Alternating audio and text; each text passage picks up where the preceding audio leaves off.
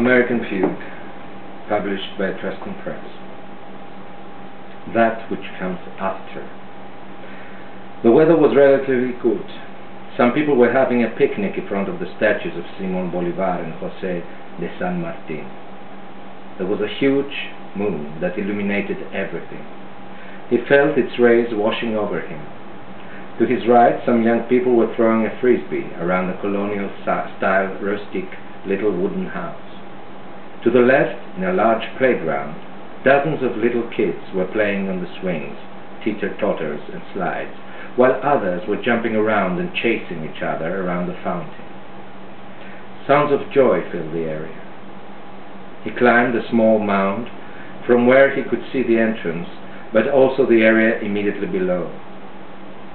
There was a strange smell in the air, a smell of civilization mixed with nature, of the invented and the primal, and a distant murmur which seemed to be coming down from the tall oak tree. It was now 8:20. The sun had set some time ago. Night had driven away the day, and the park was a map of the moment, the cities, the whole world. Suddenly something flashed in his mind. The light of Greece came to his mind, black and brilliant at the same time.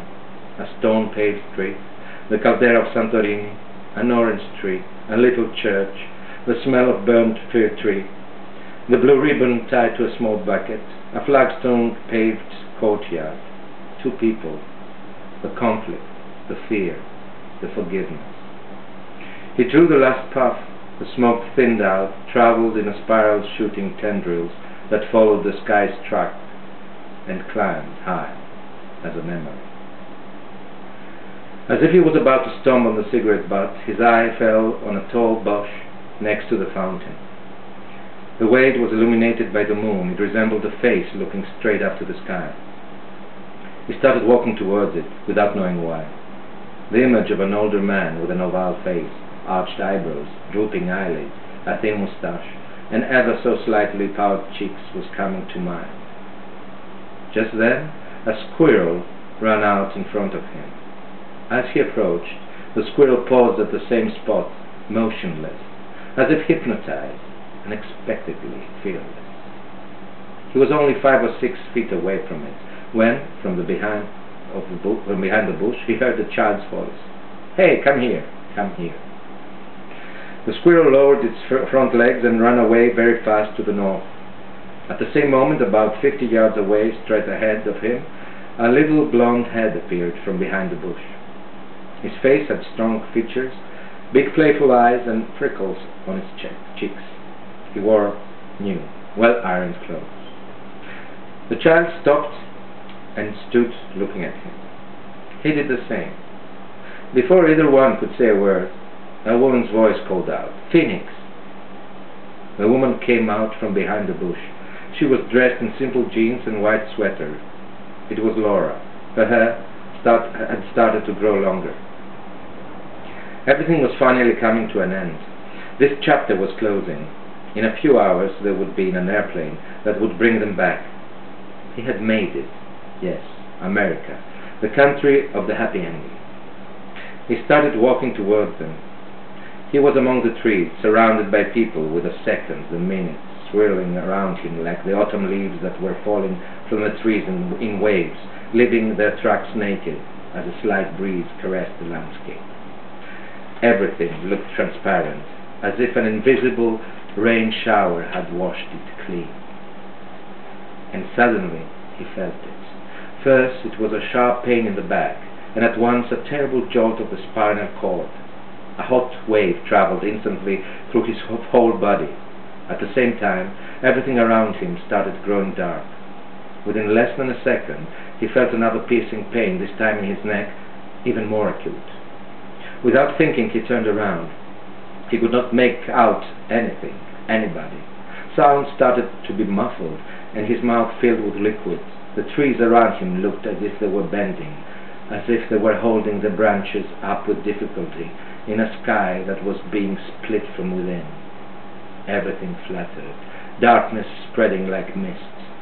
The air was carrying the city's smells, human, foreign, unbearable. He felt himself falling. It was a slow fall, almost pleasurable. Mixed sounds journeyed through space and danced in his ears, among them a child's voice, phoenixes. Lying on the ground, he saw the faces of strangers over him. He tried to bring into focus the images made luminous by the moon. His eyes did not respond. He felt a hand touching him, then a face coming close, a blonde head, hers. Laura bent down and took him in her arms, while all around unfamiliar voices seemed to be chasing one another. Her lips were close to his. He smelled something vaguely familiar, but the perfume started to dissolve like smoke.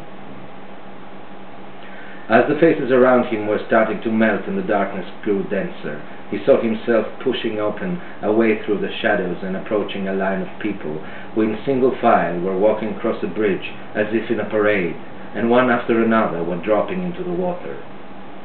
They were all relatives of his. When the last of them, the one with the harpoon in his back, fell, the scene was lit up for a moment. Everything slowed down as if the earth was condemned to stop. In the far distance, at the limit of his sight, a meadow appeared, just like those he had crossed when he traveled across America. Only it was a little darker, a little warmer, a little drier. In the center, a heap of crops was burning. From high up, in the cloud sky, the image of his mother began to fade away, and Laura's face returned in light on shadow, shadow on light.